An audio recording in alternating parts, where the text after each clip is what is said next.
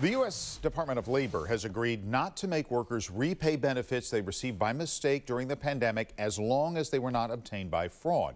However, the EDD still must verify that everyone was eligible. About 1 million Californians, maybe you or someone you know, are required to submit extra proof or pay back their benefits, and many say the EDD is not making that easy. 7 on your side's Michael Finney has a young woman's story of frustration. Michael.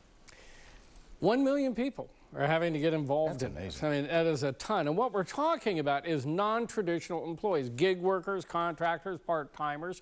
They received a special pandemic benefit. Now they must show they really were working and weren't imposters filing phony claims. But get this, many say the EDD is once again putting up barriers. So I do have evidence, I just cannot get it to them. Colette Bowen of Morgan Hill has been trying for weeks to show the EDD this proof. She really was working at a Kendra Scott jewelry store when the pandemic hit. And then everything shut down, and then they let us all go. Colette was a college student working part-time at the mall when stores shut and she got laid off. The EDD granted her pandemic unemployment benefits, but now, nearly 2 years later, she must prove she deserved them. I don't know why I need to prove anything. When I applied, I got accepted for a reason. They have to read through your case. She's among the nearly 1 million workers who received this alarming email from the EDD before the holidays. All must show they were really working before the pandemic hit or return the money. Colette found the email just recently in her junk folder. It coming to my junk folder, I thought it was just kind of a scammer. It said she must upload proof to her EDD account or pay back her benefits. That's about $6,000.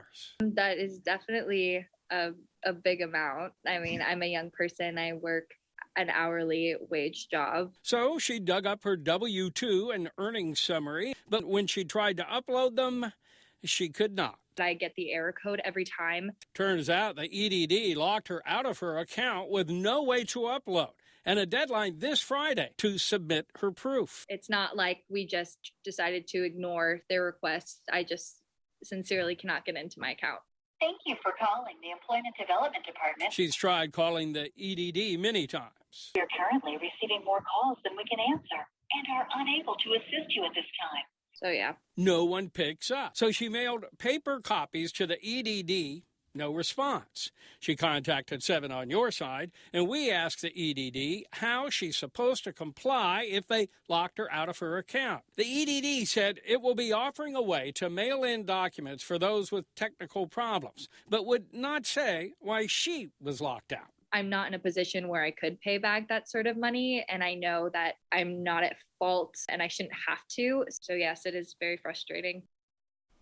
The EDD says many folks may have been overpaid by mistake as rules kept changing throughout the pandemic. I've reported a great deal on that.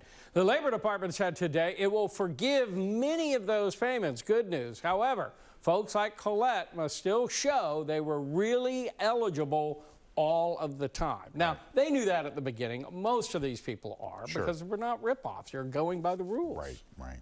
Still, that, you know, we've got to fix the problem. Yeah. I mean, you've done so many stories. Thank you, Michael. Sure.